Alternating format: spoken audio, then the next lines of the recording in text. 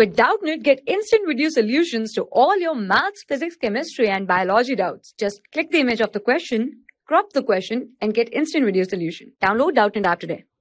Hello everyone. If we talk about this question, this given question is, why is area a derived quantity? Okay, so first thing, what exactly are derived quantities? So derived quantities are those which are derived from fundamental quantities, okay, and we are having 7 fundamental quantities at present.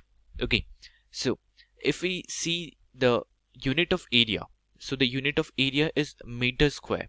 Okay, this means that we are performing the unit of length whole square. Okay, and length is a fundamental quantity.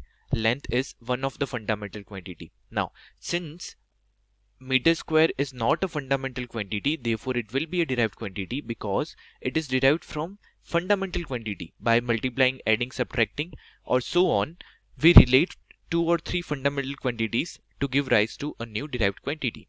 Now for making area, we are multiplying length with length. Okay, so therefore we are getting the area. That's why the area is a derived quantity. I hope you understood. Thank you.